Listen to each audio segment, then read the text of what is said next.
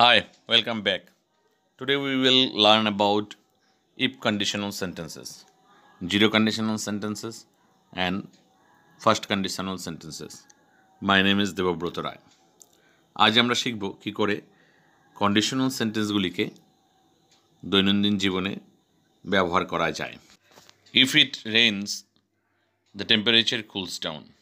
If it rains tomorrow, I will not attend the party. এবার এই দুটি সেন্টেন্সকে লক্ষ্য করলে বুঝতে পারবেন প্রথম সেন্টেন্সটি হলো জেনারেল ট্রুথ, সবসময় ঘটে এরকম ধরনের কিছু ঘটনা।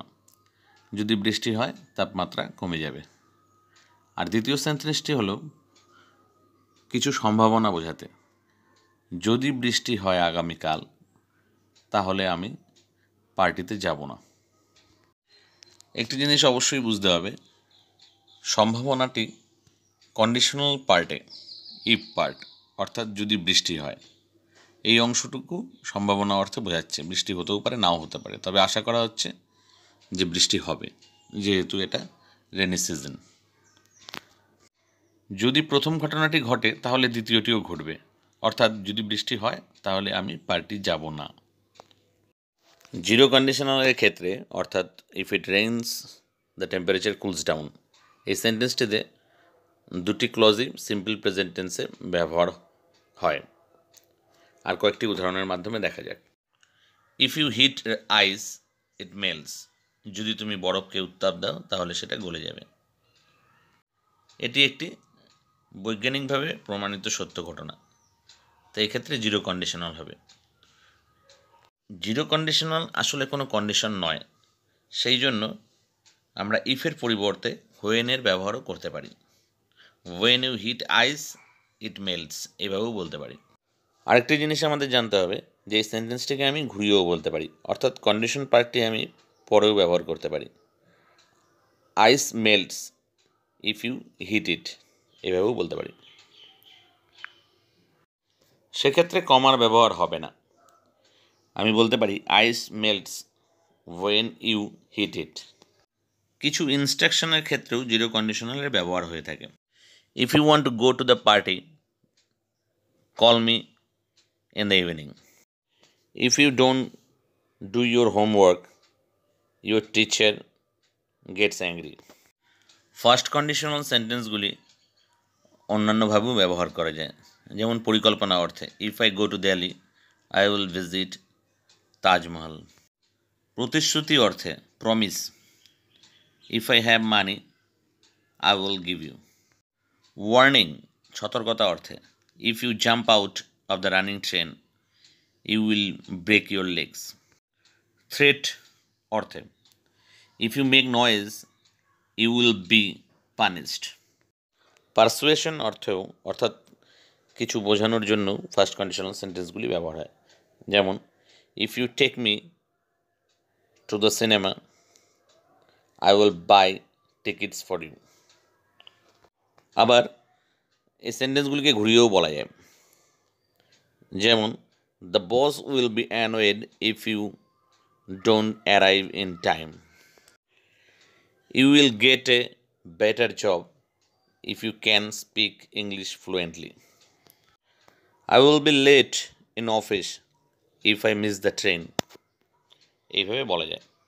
কিন্তু একটি জিনিস খেয়াল রাখতে হবে, এখানে কখনোই ইফের পরিবর্তে হোয়েনের ব্যবহার হবে না। হোয়েন শুধুমাত্র আমরা জিরো কন্ডিশনাল, অর্থাৎ যেটা সবসময় ঘটে বা স্বাভাবিক সত্য, সেক্ষেত্রেই ব্যবহার করতে পারি, অন্য কোনো কন্ডিশনাল সেন্টেন্সে নয়। যখন আমরা কন্ডিশন পার্টটি সেন্টেন্সের দ্বিতীয় ভাগে উল্লেখ করছি, সেক্ষেত্রে কমার ব্যবহার হবে না। এবার আরেকটা জিনিস দেখা যাক, এই উইলের পরিবর্তে আমরা অন্যান্য মডেলসের ব্যবহার করতে পারি। সেক্ষেত্রে মানেটা কীরকম দাঁড়াবে? If it rains tomorrow I may not go.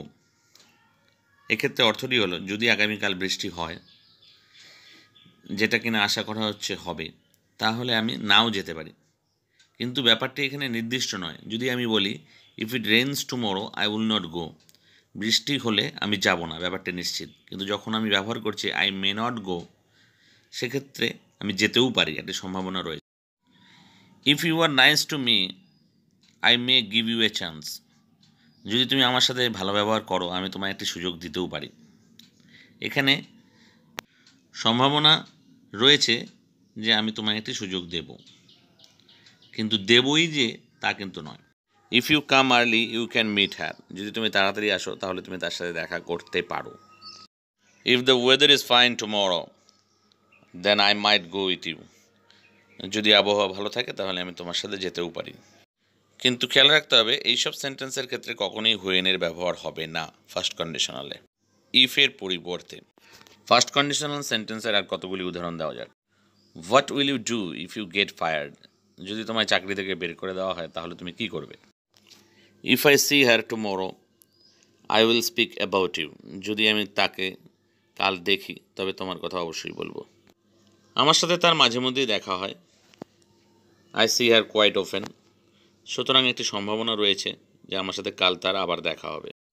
যদি আমি বলি when I C her tomorrow I will talk about you, যখন আমার সাথে তার কাল দেখা হবে আমি তোমার কথা বলবো। এই সেন্টেন্সটিও কারেক্ট, কিন্তু এখানে কোনো সম্ভাবনা নেই, দেখা হলে বলবো। এটি কন্ডিশনাল নয়, এর অর্থ সম্পূর্ণ ভিন্ন। এবারে দ্বিতীয় অংশে উইলের পরিবর্তে যদি আমি মে বা মাইট অন্য কোনো মডেলস ব্যবহার করি, সেক্ষেত্রে ব্যাপারটি নির্দিষ্ট না থেকে সম্ভাবনা বোঝাতে পারে। যেমন if I C her tomorrow I may talk about you. আর যদি বলি if I C her I ask about her parents, আমার সাথে তার দেখা হলে আমি তার বাবা মার কথা জিজ্ঞেস করি। এক্ষেত্রে ব্যাপারটি সবসময় এরকম ঘটে, যখনই আমার সাথে তার দেখা হয় আমি তার বাবা মার কথা জিজ্ঞেস করি। একে বলা হয় জিরো কন্ডিশনাল। তাই দুটি সেন্টেন্সই সিম্পল প্রেজেন্ট টেন্সে ব্যবহার হয়। So I think now it is clear to you, when there is a probability of future or present then we must use first conditional sentences, and when there is a general truth or scientific truth we must use zero conditional sentences. If you like my video then please share it with your friends and subscribe my channel, and you may ask any question in comment box. Thanks, and please press the bell icon to get the instant notification whenever I upload next time.